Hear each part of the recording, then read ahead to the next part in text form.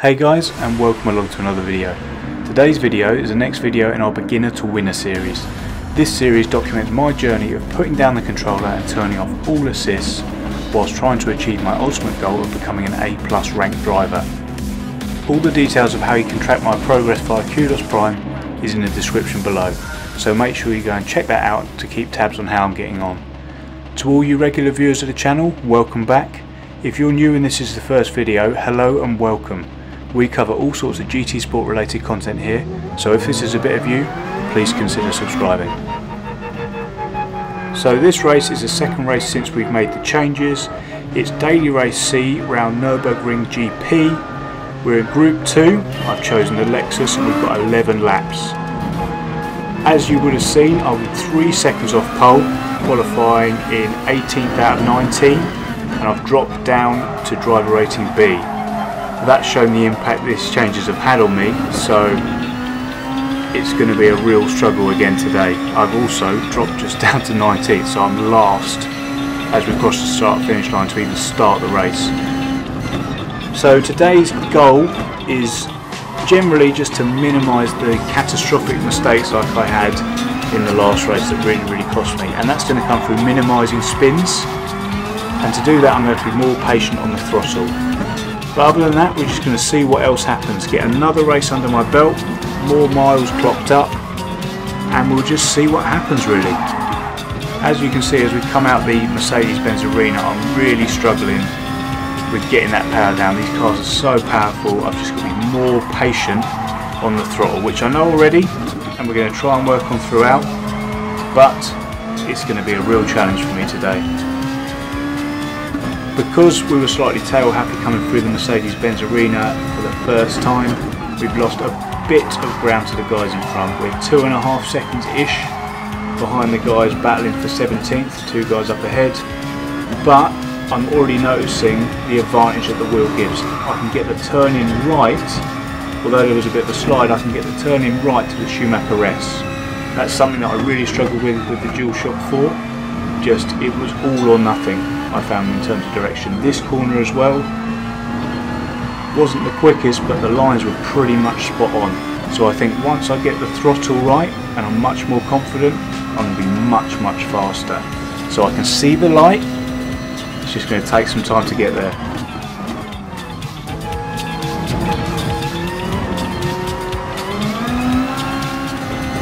So we're entering the heavy braking zone for the second time at the end of the start-finish straight, and the guy in 18th is just going to spin and end up on the very inside of the barrier at turn 1. So we're up in place. It'll be interesting to see how long we can keep him behind us.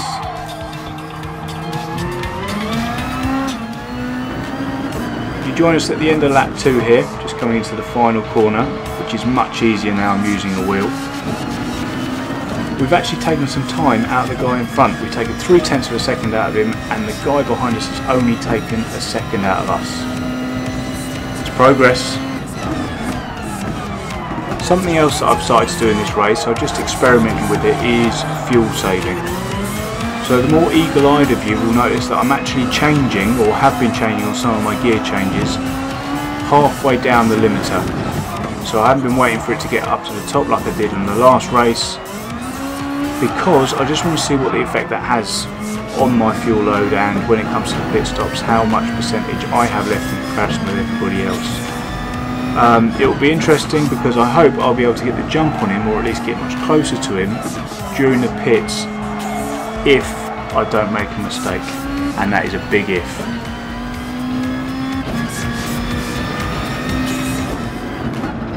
Right, so we're at the end of lap 3 now, coming out the final corner, and you will see that whilst the guy in front is still within sight, we've lost a lot of time to the guy behind us, the Italian behind.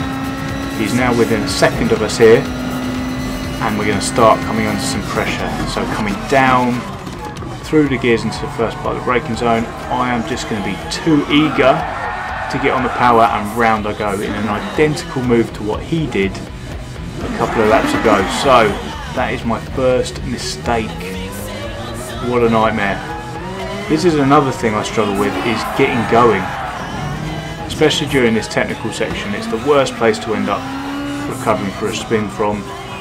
as I really struggle as I get a penalty there to get back up to speed.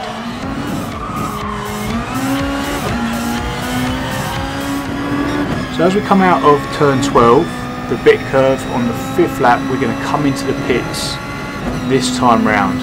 The guy in 18th is now a Frenchman, about 7.5 seconds ahead, and we are just going to get too eager and lose it at the Vidal chicane. Struggle to find reverse.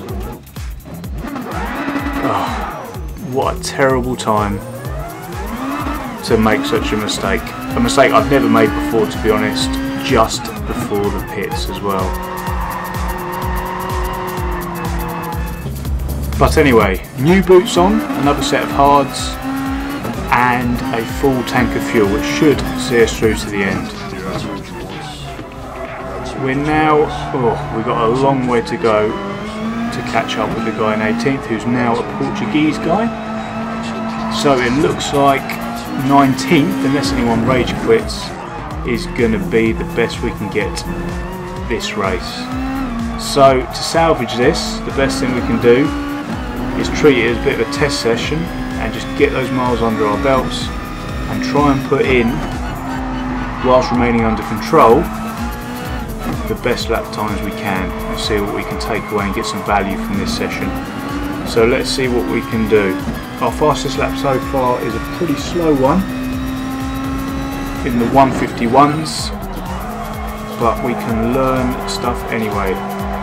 As I come out of the hairpin here, I'm just going to make the same mistake, get on the power too early, be too eager. Thankfully the game resets me, otherwise I was destined for some lawn mowing action. This further just compounds where we're going to finish in the race last, but let's try and learn something out of it.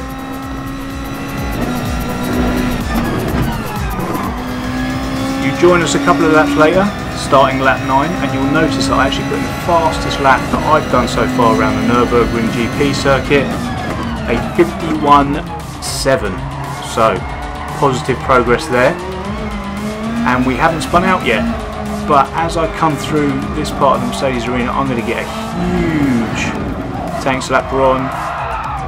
But I did save it, so some more positives there. Before I would have been right round and facing the wrong way. But we saved it, which I'm pretty damn happy with.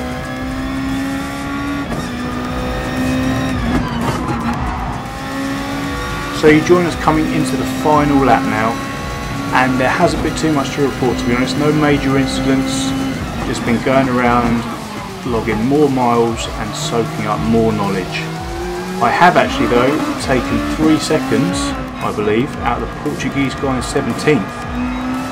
So had I not made those massive errors before, we could have had a race in our hands and maybe not come last, but it wasn't meant to be. So while I've got you on the last lap, I wanted to just run through some of the progress that I think I've gained during this race. So I think definitely I'm struggling and thinking less of the gears. I haven't really thought about those at all this race, and before I was struggling with them in the Viper. I've actually caught a couple of potential spins as well. I know I've had a couple of spins, but I would have had a few more. So I've managed to catch a few as well, which is definitely progress. And finally, when I'm on track, I can hang with and actually catch others. So, taking the positives away from this race, I think we've been alright, and it's definitely been worthwhile and we've got some value. The negative though is that I'm not actually going to complete the race.